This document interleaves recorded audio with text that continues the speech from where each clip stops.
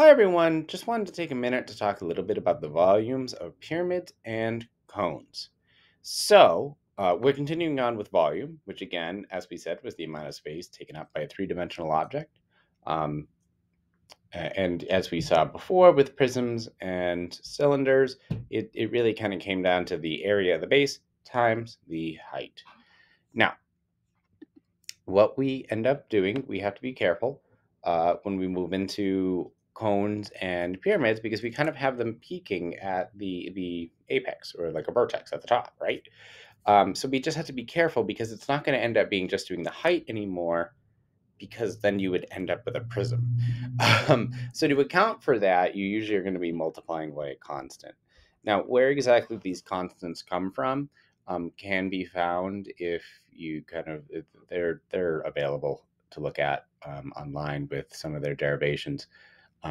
We're not going to do them here for right now, but they are able to be found if you are looking for them. Now, let's take a look. So just to clarify, I realize I never said it. The volume of a pyramid is 1/3 the area of the base times the height.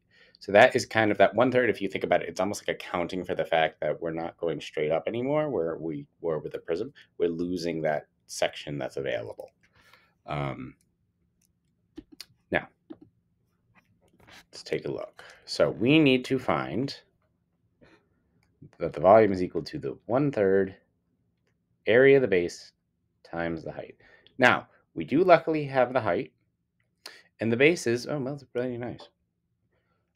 So, area of the base is 25 times 12.5. Ugh. I don't know what that is off the top of my head, but what do I know about 12.5? Well, that's just 25 over 2, which makes this 625 over 2, which is a much more sustainable and doable process. So this is just kind of things to think about when you're doing these problems. Okay, so there's the base. Now we got to multiply this by the height of 23 and 1/3 times 625 over 2 times 23. Well, 625, let's see, let's think about that. Is there anything we can really do with any of these? 23 doesn't simplify with anything. 625, we know it's fives.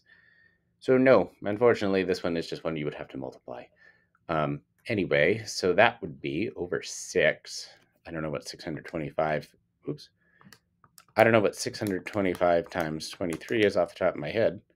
Oh, 14,375. It is doable. I could do it by hand, but that is a situation where I think you probably would want to just double check. But ultimately, I'm okay with you leaving this as the answer, right? This is okay to do.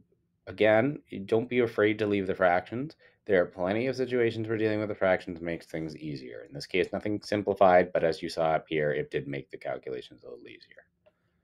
All right, now a cone. It's again going to be that 1/3 feature. It's basically like a third of the cylinder, if you want to think of it that way. And again, just like with the pyramid, there are proofs that exist of it. We're not going to do them right now, but they do exist, and it is within the realm of things that if you looked for, you could find pretty easily. Okay, so it is 1/3 the area of the base, which is the circle right here, pi r squared, times the height once again. So, oh, look, angles. It's like we're going to use trig. So, here's what we need to figure this out. Well, we need the radius. Once we have the radius, we have the height. That's pretty clear that this is the height. So we have that. But we do need to find the radius. Now, let's see, what do we got going on here?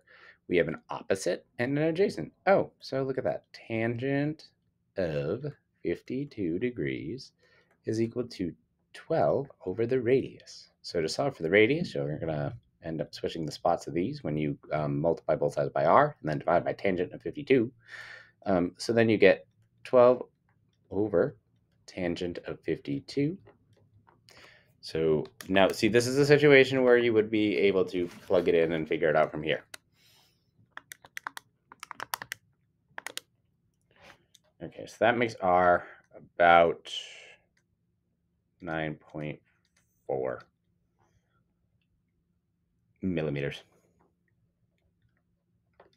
Now, obviously, because you are rounding, this is a situation where, depending on when and where you're rounding, sometimes, like if you do it on Delta Math, it does make some different decisions along the way. Typically, if I am dealing with trig at this point, I will make the rounding here. And if the question is asking for a certain, decimal place, make sure to follow that. But anyway, from here, what we will do is we'll plug this into the area. So, well, we'll just find the volume right away. So we have 1/3 the radius squared times pi times 12. Okay, so first off, right off the bat, the 12 and the 3 cancel. That just leaves me with a 4. All right, 9.4. Well, you already know that it's going to be close to in the 80s somewhere, probably close to 90s. 88.36 times pi. So when you multiply by 4, you're going to have 353.44 pi. Now, again, this is a situation where if it tells you to round to a certain place, you would. In this case, because I rounded here and I have this answer, I'm probably just going to leave it close to here. I believe usually they are looking for the 10th, so it would round to the 0.4.